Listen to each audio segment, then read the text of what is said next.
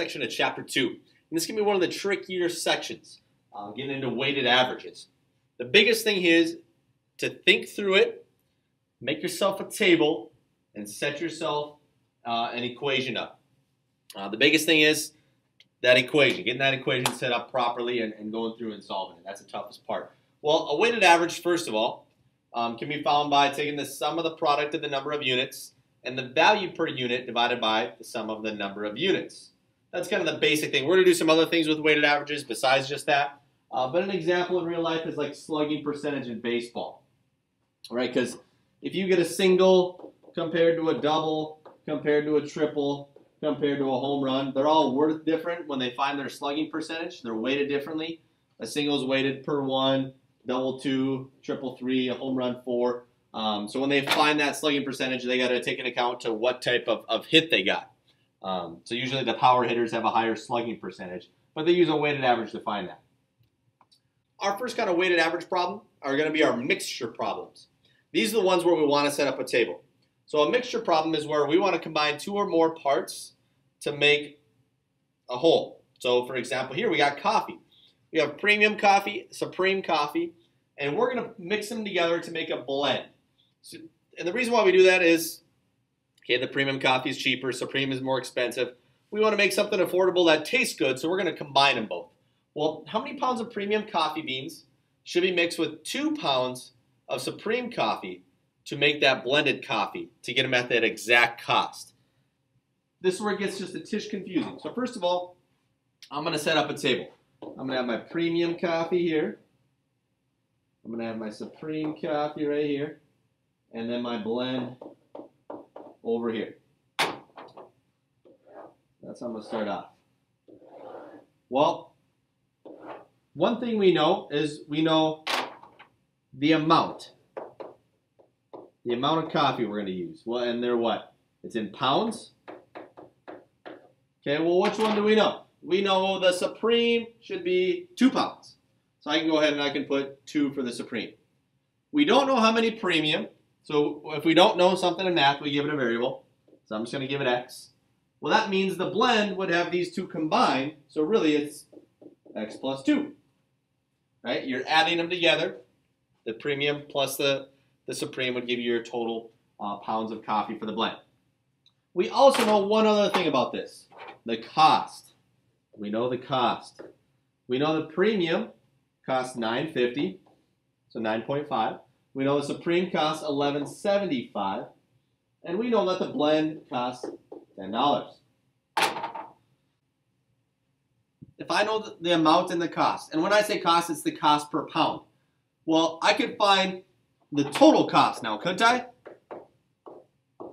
The total cost of each, because the total cost would be my cost times how many pounds of coffee I have. And I don't know how many pounds, so I say X pounds for the premium.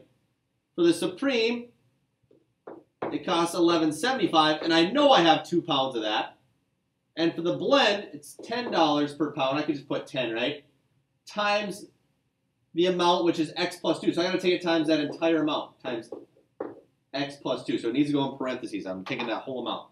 And if I think about how this works, I'm going to take the premium coffee and I'm going to add it to the supreme coffee to equal my blend. So there's my equation.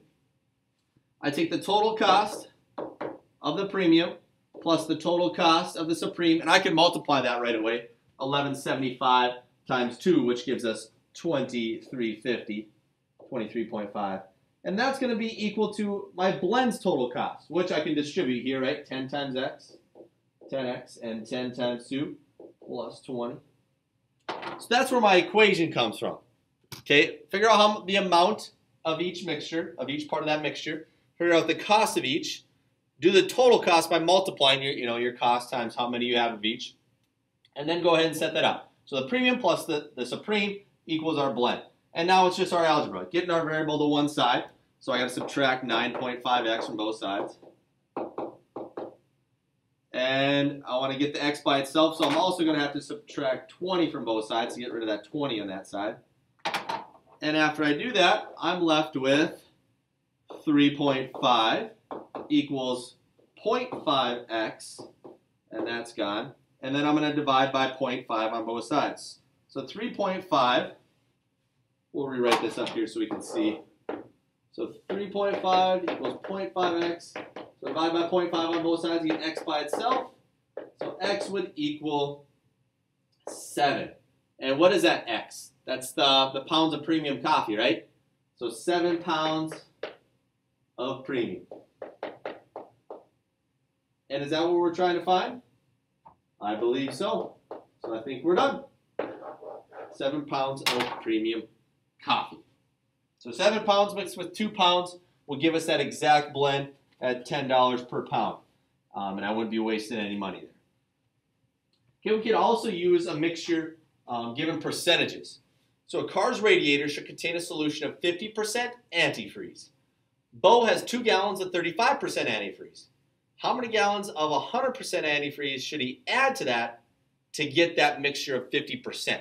So when I set this up, always put the mixture at the end of your table.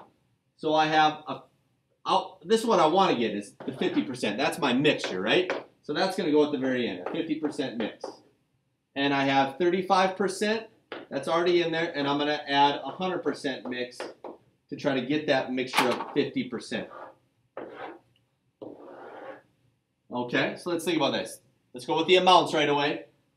I know I have 2 gallons of 35%. See, this is the gallons, the amounts.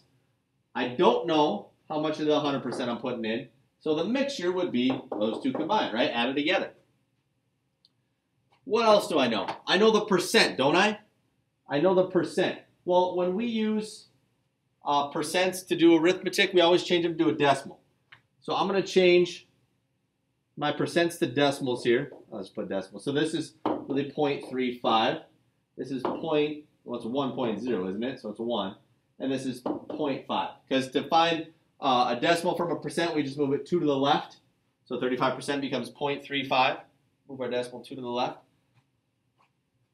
And so now I can figure out the total amount of antifreeze. The total amount of antifreeze given, I have 2 gallons of the 35%. So to find how much antifreeze that is, it's really 0.35 times 2. I multiply it. So 2 gallons times that 0.35 to figure out how much total antifreeze. And then we're going to add that on to our 100% mixture, which we're going to put in. So that's 1 times x, which is really just x, isn't it? I'll write that for now. And that's going to equal our mix, which we want to get to, which is 0.5 times the amount that we have in. So this will figure out. So our mixture, we have the 35% at 2 gallons. We're adding some 100%, which we don't know yet. Will give us our mixture of exactly 50% antifreeze, which we need in our car. So this is kind of a real-life situation that could happen to figure out what kind of mix you need to put in. And let's go through our math. So 0.35 times 2 gives us 0.7. And 1 times x is just x. And I can distribute this 0.5. So half of 2 is 1 plus 0.5x. Well, we get our x to one side. So this one's smaller, so I'm going to subtract the 0.5x. Subtract half an x. I'm going to just do that part first. So bring my 0.7 out. Take away half an x from an x. I'm left with half of an x, aren't I? 1 minus 0.5 gives me 0.5x. Bring my 1 down, cross those out. Because there's really an imaginary 1 in front of that x, right? 1 minus 0.5x. And then we subtract 0.7 from both sides. So we're left with 0.5x equals 0.3. Divide by 0.5 on both sides. And x would equal 0.6. So what is that? 0.6 what? 0.6 gallons, isn't it? I'm putting in 0.6 gallons of 100% mixture, or 100% antifreeze to find my mix of 50%. So the biggest thing is setting up that table and figuring out how to get that equation set up for those mixtures. Okay, now we're going to get a little weighted average into our uniform motion, our rate problems. And the one that we're going to deal with the most is a distance, rate, and time, our DIRT formula. I think I talked about our DIRT formula already, right? D equals RT, distance equals rate times time. Well, let's take a look at this one. Two cyclists begin traveling in opposite directions on a circular bike trail that is 5 miles long. One cyclist travels 12 miles per hour, and the other travels 18 miles per hour. How long will it be before they meet? Okay, these ones, a lot of people hate these things. They think they're just so confusing by reading through that. Like, oh my gosh, where do I start? Well, what I usually do, I like to draw a picture to help me visualize what the heck is going on. So I got two cyclists. They're starting from the exact same spot on a circular track. So here's a circular track. One's going one way. Well, let's just see. How big is that track? It says it's 5 miles. It's a 5 mile track. So I know I got a 5 mile track. One's going one way. Boom, this way. And he's traveling at 12 miles per hour. And the other's going the other way. And he's traveling at 18 miles per hour. And eventually they're going to meet at some point, aren't they? He's going 18 miles per hour. Well, I have an equation for distance, don't I? Distance equals rate times time. And if I think about it, my green cyclist here is going 18 miles per hour. So if I took his distance, I'm just going to say D1 for distance of the green guy, D1, first guy. And I added it to the distance of the second guy, who's going 12 miles per hour. Wouldn't that equal my total distance of 5 miles? Right? Added the distance of the one, added the distance of the other. They're going to meet. That's the entire track, isn't it? Well, if I didn't draw that picture, I don't know if I could visualize that. Well, we know how to find distance. Rate times time, don't we? So if I think about this for the green guy, its rate is 18 times the time, which we don't know.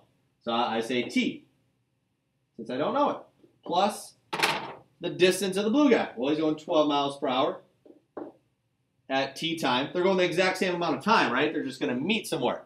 So the same time, so I can use t for both those, and that equals 5. Well, I can solve this, can't I? So basically all I did was I used my equation, distance equals rate times time, to find the distance of each guy, and those added together equaled 5. But drawing that picture helps out. So now I think 18t plus 12t gives me 30t equals 5. And to solve for t, we divide by 30. So t equals 1/6. Well, what the heck does 1/6 mean? And what does t stand for? Well, if I think about this, both these rates were in miles per hour. So that's going to be 1/6 of an hour. Or I can convert that. Does it ask me if I need hours or minutes? How long will it be before they meet? No, 1/6 hours fine. Or I could have said, what, 10 minutes? That's 1/6 of an hour. Took 1/6 times 60. So either one of these two is fine. 1/6 of an hour or 10 minutes. Okay, but I'm telling you, draw that picture. Use your dirt formula, distance equals rate times time. In this case, we added them together to that total distance. Sometimes you set them equal to each other, depending on the situation. But drawing the picture always helps. All right, there you go. Get after those weighted averages.